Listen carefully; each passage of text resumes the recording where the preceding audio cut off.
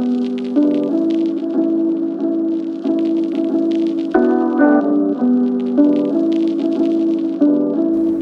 we're back in the garage here and we're going to be shimming the valves on this 2018 Husqvarna FE 350.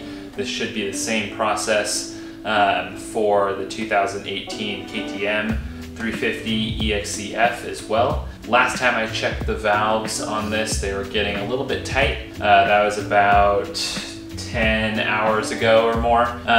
So I think they're probably going to be ready to be shimmed now. So we're going to start taking this apart and see what that looks like. First, I'm going to drain the oil though, because I need an oil change anyways. And there's also a bolt at the bottom of the crankcase that you're supposed to take out to lock the motor in top dead center. And while I don't think you need to drain the oil to do that, I need an oil change anyway, so that's where we're going to start.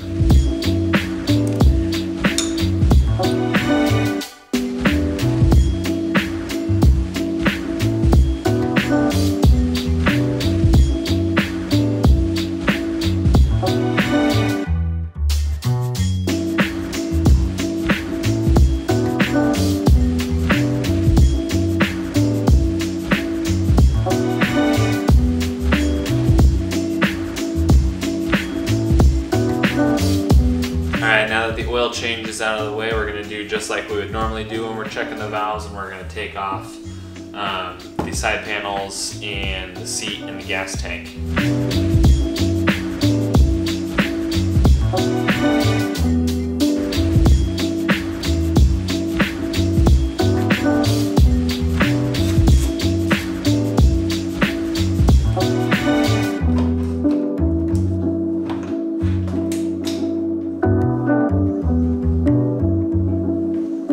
Now the tank is off. I'm actually going to wrap up right now. Tomorrow we're going to come back and pick up right where we left off. Alright, we're back. Day 2 now. I actually took the liberty of putting some degreaser on here and washing it off a little bit ago so I don't have a bunch of dirt falling out of these cables in here while I'm in there checking and messing with the valves. We're going to go ahead and get started. Take the valve cover off, measure the valves, see where they're at, and go from there.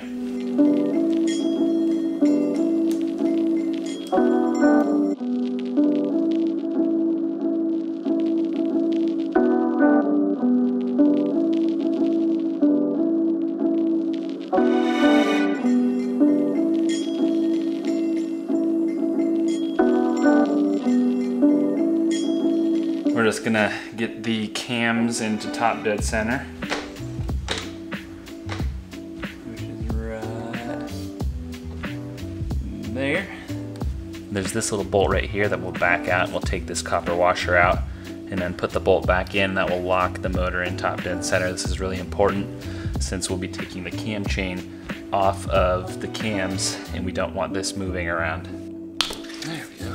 Jesus.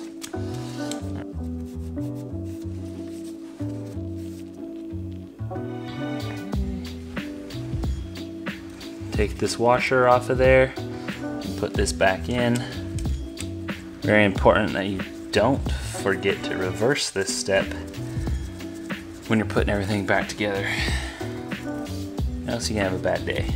And it should thread all the way in before at top dead center, which it did. Perfect. Now we should be able to move it anywhere.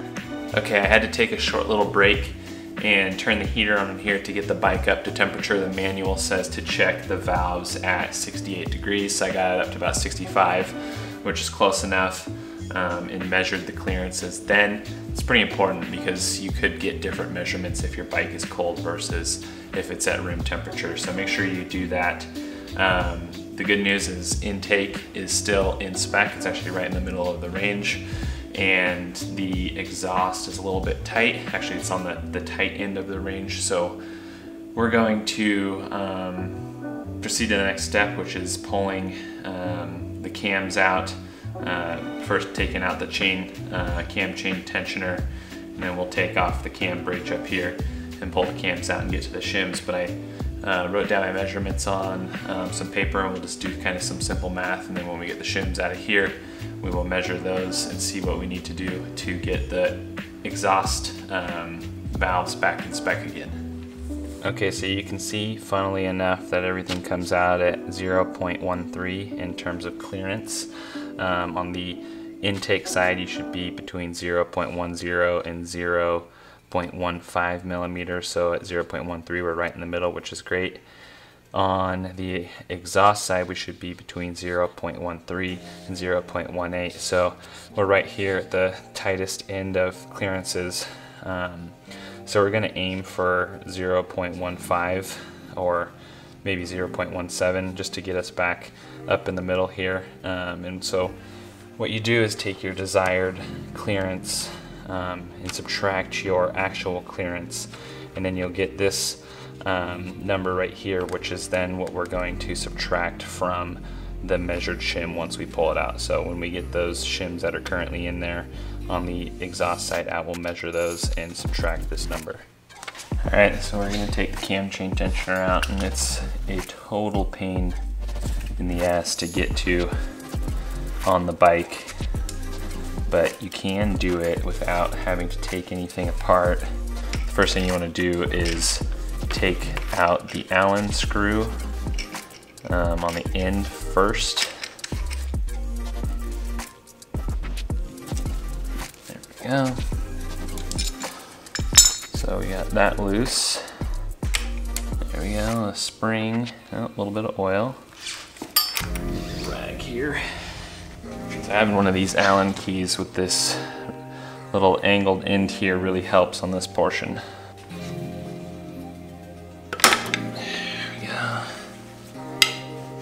Loose. This, I put an aftermarket Dirt Tricks cam chain tensioner in here, so this should be a little bit easier to do now versus the stock one, because it's not going to fully open on you when you're trying to get this out of the bike, which is gonna make this way easier. I did end up having to take a few bolts out of the motor just to rock it up just a few millimeters to get the cap off, clear the frame there, but now we're free, and the cam chain tensioner should come right out of here. Yeah, there we are. You can see it right there. Now that we've taken the cam chain tensioner out, we can see that the cams are now loose. So now we'll begin taking out these bolts on the bridge here. We'll start with the outside ones and move to the inside ones. These are 10 mil. We'll also have to pop off the spark plug deal here.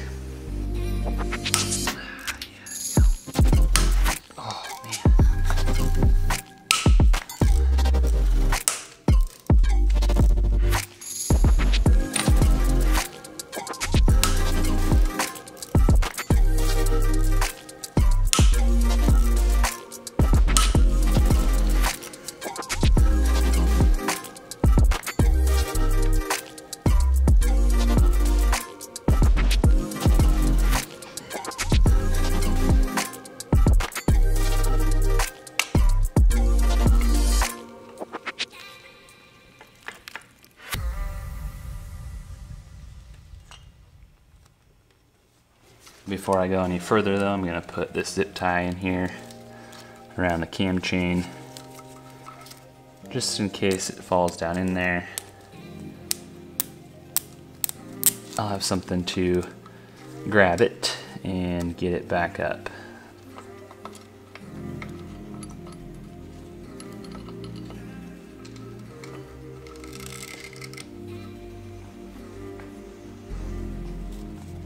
One cam out. Now we're actually going to leave the intake cam in here because I don't need to adjust anything on the intake side, and it's only the exhaust side. So we'll just go ahead and leave that in here, and then we'll adjust the exhaust side. Okay, so the next part we need to do is lift up this little deal right here. And that's the technical name, little deal. And then we're going to take a magnet and pull that out of there.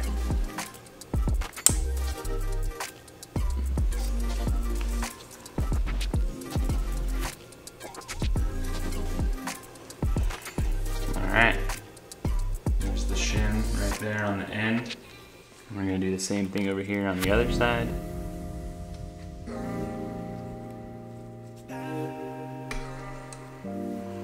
There she is. Okay, now we have our shims out on each side here. And what we're gonna do now is take some digital calipers here, make sure they're nice and zeroed out. Now we're gonna give these boys a measurement, see where they end up.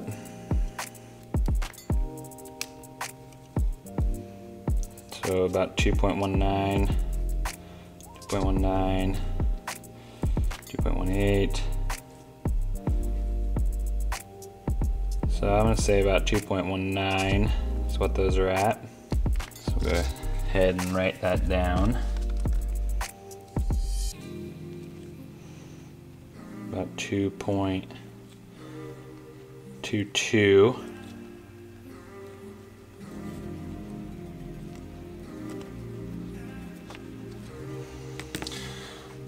All right, so on this side, that means that we need a 2.17.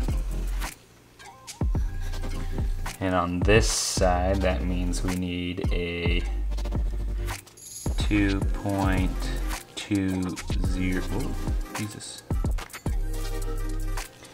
2.20. All right, so I got this here hot cams kit. So what we're gonna do now is find a size closest to 2.20 for this side and 2.17 for this side. Looks like we're in luck. We have exactly a 2.20 right here. And then 2.17, closest we have there is a 2.16, so that'll be fine as well. So we'll put that over here. We'll just verify that those are what they are, 2.16 and 2.20. All right, so we're gonna start on this side. I've got the 2.20 in for this side over here, and I'm gonna stick it on the end of the magnet here. I went ahead and took some oil and just lubed up the shim. We're gonna lift this arm again here. We're gonna slide this down in here, get in there. Okay. Now we're gonna come to this side here. You should be able to see this side a little bit better. Got the shim right here on the end of the magnet, and we're just gonna slip it right in, not dropping it. Got my like that, and then we'll put our finger down there, slide the magnet off. All right, and you can see now that it's down in there. We'll just make sure it's seated properly. Then we'll lay this back over top. All right, I'll go ahead and clip off this precautionary zip tie since we won't actually need it.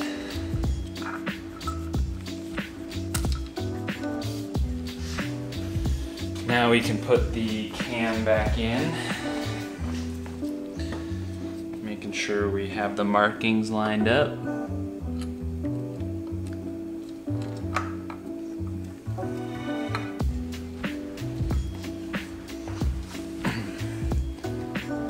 Okay, markings are lined up.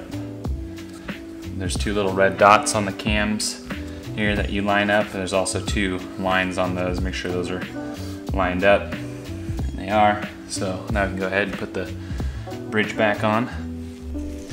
Now we're gonna put the bridge back on. One important thing before you do is make sure you clean out these oil jets.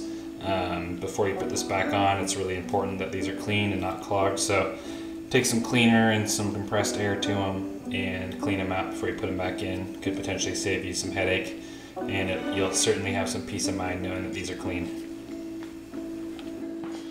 When you're putting this back in, make sure all your surfaces are clean of debris or anything like that, and also make sure that they're oiled as well. Same goes for the bridge here.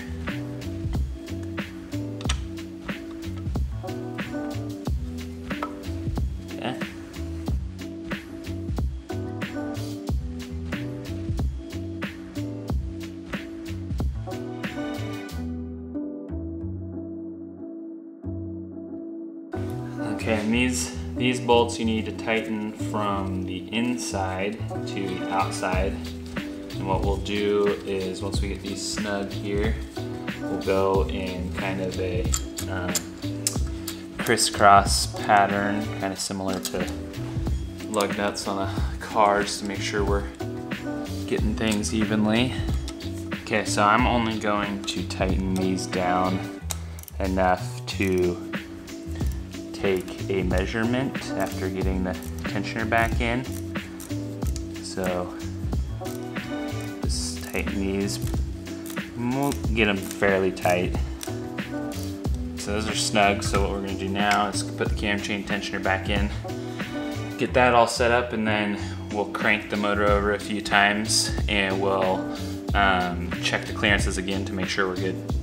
All right, got the cam chain tensioner back in, took out the bolt down here for the top dead center and put that washer back in. Very important you don't forget that. And then I went ahead and manually rolled the motor over a few times and checked clearances, and it looks like we are spot on, perfect. Checked intake again, and that's all good. If I had to say what the hardest and most pain in the ass piece of this whole process is the cam chain tensioner, due to the clearances you have here with the frame. That is just not very fun to deal with. The rest of this was actually all pretty easy, so now that we've verified clearances, we're gonna go ahead and torque these bolts here to spec, which is, I believe, 10 foot-pounds. Don't quote me on that. I'm gonna check the manual here. And so we'll get that torqued and begin putting her back together. Good, cool. All right, the only thing left to do now is assemble her.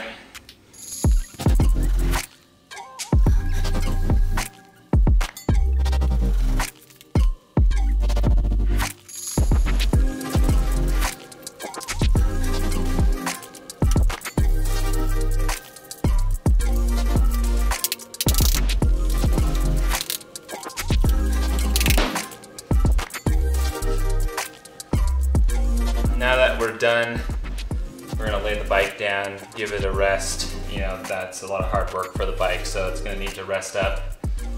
Actually, if you remember, we drained the oil, so we're gonna make sure we put oil back in here now. That way we don't forget, and then that's it. Once we put oil in here, we're ready to go riding again.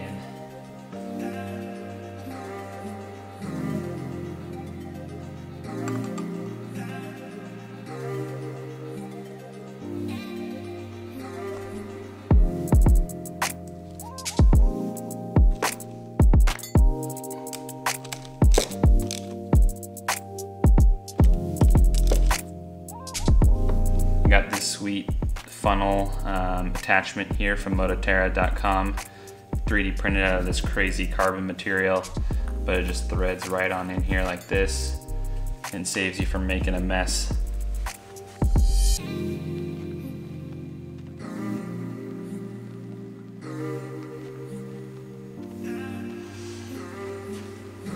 Oh, so simple yet so nice.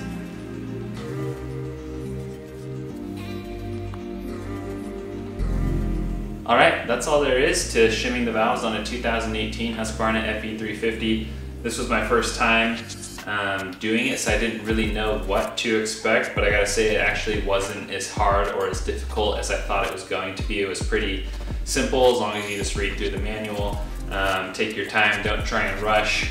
You should be fine. Like I said, the most difficult and annoying part is dealing with the cam chain tensioner just due to clearances in the frame there. But that's really the worst part of it.